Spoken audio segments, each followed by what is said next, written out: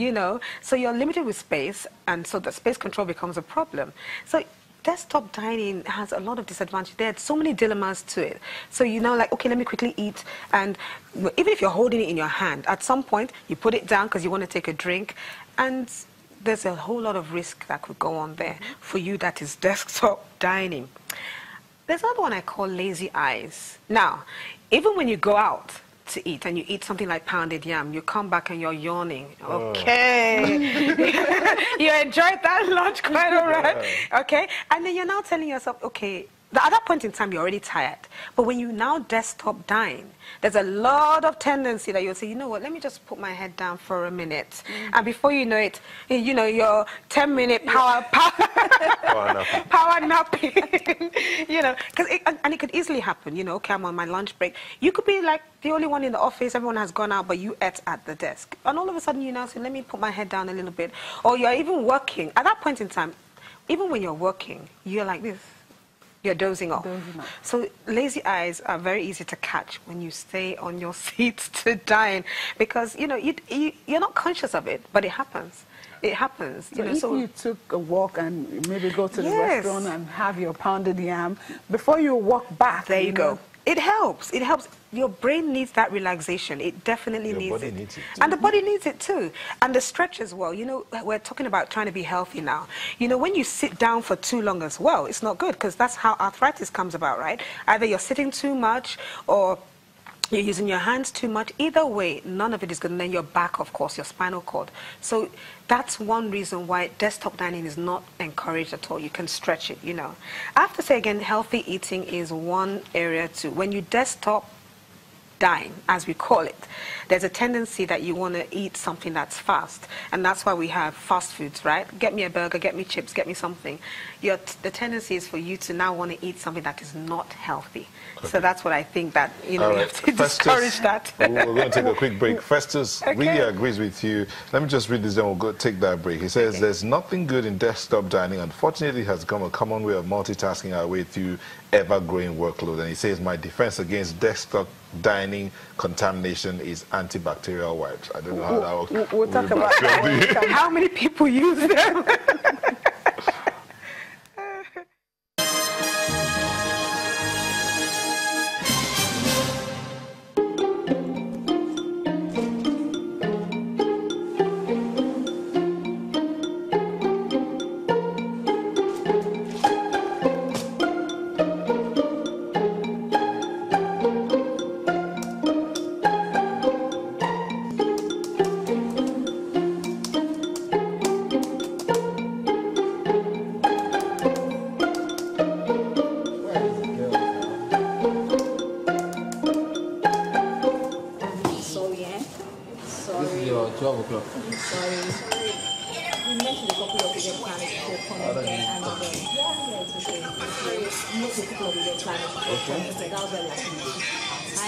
And you wouldn't believe it. This lady we met, Amara, with egusi soup. When I asked her, what can you make? What can you cook? Amara with egusi. For our kind of events, like serious. That's my for our kind of events. I didn't see anything there. I said, okay, what are you going to say? Not white. My daughter. I don't know. I don't understand. Go back to my client. I said, what other thing can you? Today we're in the lounge of a hotel, otherwise known as a hotel lobby. There are always going to be times when you need to use the facilities of a hotel, whether you're on an international business assignment or you're in the hotel lounge for a local business meeting. It's important for you to know how to conduct yourself while you're in such environments. Now, this young gentleman, he has literally turned the hotel lounge into his private study. He has so many things littered all over the table. He has his files, he has papers, he has all his folders. He even has tea and 2 bottles of water, not to mention 2 laptops on the same table. Talking about the laptop, he's making so much noise while he's using the laptop, forgetting that there are other hotel users around him. What about the 2 young ladies that stepped in for the meeting? Their voices were so loud as they stepped in. You have to be careful to keep the tone of your voices down. Your ringtone, ladies and gentlemen, know the kind of ringtone that you have on your phone.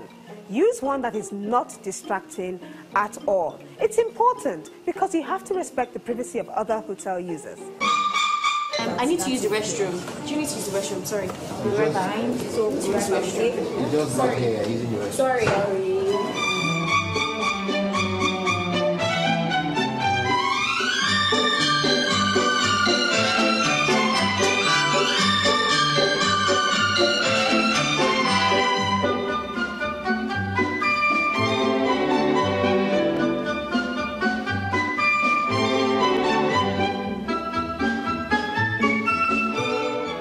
Well, from a hotel lounge to a private study, and then finally, he has just made it into his personal living room.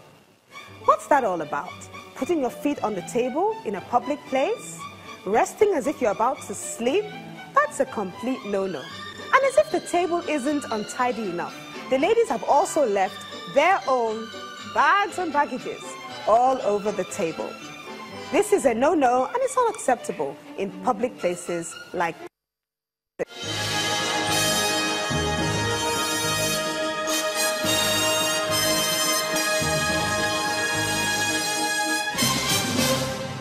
Okay, welcome back. That guy in that video is a classic example of this. He has the coffee, And he he has has left everything there. and you know what? He raised his leg. Yep. Okay, Omobola Babs says, it's an incontrovertible fact that many Nigerians fall victims of 1 or 2 desktop dining floors. Yep. Why is that so? I don't know. Well, I just think that sometimes, like somebody earlier said, it's like the bid to want to multitask or the bid to want to be seen to be busy doing something. Yes, we know, as employers that you are expected to be busy, but we want you to produce results, and good results at that, not just produce anything. So it's very important that you give yourself time to restore your own energy, restore your own sense of reasoning, and restore, you be able to reactivate your brain, be able to relax it at the same time. Because guess what? The break that you have, it's a moment for you to unwind. It's a moment for you to stretch your feet. It's a moment for you to rethink if you have to think. And that's why sometimes when they say, you know what, guys, I've had a lot. I'm tired. I'm done for the day. I think I need to rest a bit, but sometimes we work so hard. But I've gotten to that point where I say, okay, I think my brain is saturated. I'm going to rest. I'm going to go to bed. I'm going to sleep. By the time I wake up in the morning, I feel much better. When I make the mistake of, I'm at my desk, I've had dinner, I'm still working, and I stretch myself for longer than necessary, I don't get any results. In fact, I begin to forget things. And I leave things out. Or in the morning, I've taken things that I have done. I've left something behind because my brain was so tired. But when you wake up in the morning, you're more relaxed. You've re-energized your brain. Your sense of reasoning comes back to you. But when you sit down here from 9 o'clock in the morning, you eat there, you take all your phone calls, do all your reports, whatever it is that you're doing, you're on the emails, whatever, all day long, and then you get up at 5 o'clock, you then ask yourself, have I really done, have I been that productive? Because sometimes you've worked, you say, the whole day has gone by so fast, I can't really see what I've done. But when you stretch, you come back, you give yourself room. You need to, structure your day. Okay, what about what Festus said about, fighting the bacteria with antibacterial wipes? Yeah, definitely. So if for any reason you really can't stand up, you need to meet this deadline, and of course you also need to take in something. Will it help? You see, ideally, on any normal day, your desk should be clean, tidied, even cleaned up, polished every day because of yesterday's bacteria. Of course, if you're eating, if you're sensible enough to do that, not everybody will do that, by the way, clean it down and all of that. It still doesn't rule out the fact that you need to re-energize your brain and relax it, more importantly. So how do we curb this? So it's like in offices, they need to provide, I think, I'm sure actually, provide somewhere where the staff can eat, somewhere where the staff can relax if you have the space. Like you mentioned earlier, have a lounge for relaxing, have a dining room for dining. So it's dinner time. I mean, there was a training I did recently. Do you know, there was a training I did recently here in Nigeria, and an alarm goes off to tell you that it's lunchtime. Whatever you are doing, stop. And there are thousands of people in that compound, in that manufacturing industry, where they now And I said, what's that big noise going on? They said, it's time for lunch. So whatever you're doing, stop what you're doing. It's time for lunch. Go for your 1 hour and come back. That's how they've gotten people. That could help, because if you know the alarm will go off at 12, and you have this target to meet, you want to make sure you meet at least a substantial part of it before the alarm goes. Yes, it's expected that you have your lunch between a certain hour. So they do it at 12 o'clock and they do it at 1 o'clock as well. So they split it up. So you must have your lunch between that time and come back. You're not expected to be in the dining room in those hours. So it's really important. Desktop dining, a no-no. A no-no. That's a good place to leave it. Thank you so much for coming on this morning, Janet Adetu, our etiquette coach. And so we'll go on a quick break and come back for the home stretch.